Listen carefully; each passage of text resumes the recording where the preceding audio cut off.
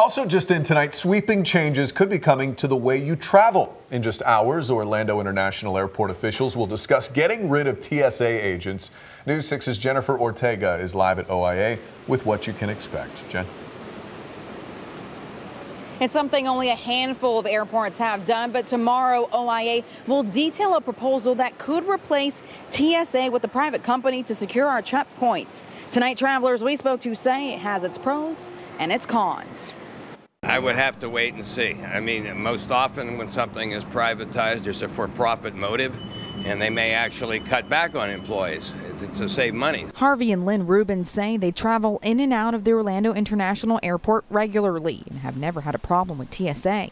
They know the lines are long and they make sure to come early. You don't know what the private company is going to do. If they cut back on employees, even though the service may be better, the lines will still be longer. The Greater Orlando Aviation Authority announced at its last monthly meeting they're considering an idea to use contract employees in the future, hoping to benefit travelers with better customer service and shorter wait times through security points.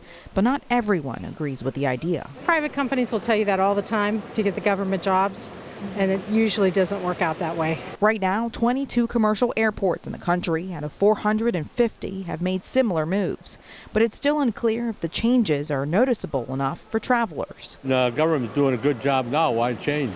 I wouldn't change. We use this airport all the time, and we've never had any issues. So. I like it the way it is.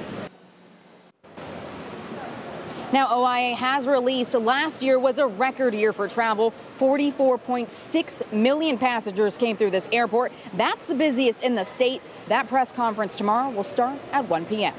Live at the Orlando International Airport, Jennifer Ortega, News 6. All right, Jen, thanks.